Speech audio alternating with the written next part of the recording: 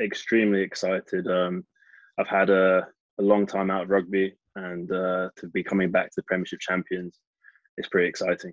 So I originally went to Loughborough University, where I played rugby, and I got picked up by Worcester Warriors in my final year playing there. And then I had the opportunity in 2017 to go and try out for the NFL. So I got out of my contract and went across the pond and spent the next 3 years playing in the NFL. And now I'm back, going back into rugby from being in the NFL. Obviously, I've got a different skill set now, and Harlequins, I think, gives me the best opportunity to kind of add to the team and really show what I can do as an athlete and make a big contribution. And I can see where I can fit in the team. So it was a decision that I took my time with, but one that I'm extremely excited about.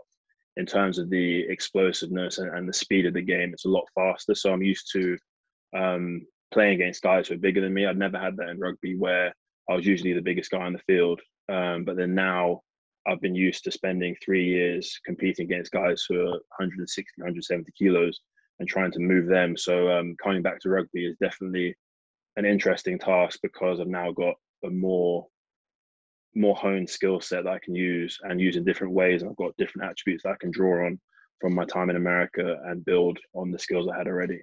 Before I left, I was playing 4, 5, and a bit of 6. So I probably say I'm more of the true lock, physical. I kind of pride myself on my physicality in attack and defense. So that's pretty much what you're going to get from me. A lot of hard running lines, a lot of big collisions. Yeah, I went to school with Tommy, so I know him very, very well. We're still in the WhatsApp group. He actually sent me a message almost every day until I signed. So he was a big pull of me coming, for sure.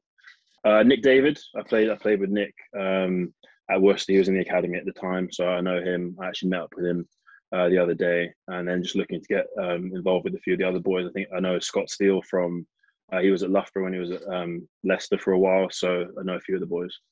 I was watching the games in disbelief, to be honest, especially the semi-final. I think it was 28-0 down, and I wasn't sure if they'd be able to turn that around. But for some reason, with the momentum that the boys had, it was something that wasn't impossible. Even going into the final, you saw Joe Marler saying, "Believe, believe," and you can really feel that within the team. It doesn't matter what the score is. Watching those two games, who wouldn't want to play for a team like that? A group of guys who never know when they're beaten and just want to win, and they look like they're playing with a smile on their faces. So I'm really excited about joining the group of guys who've just been able to put a historic run together.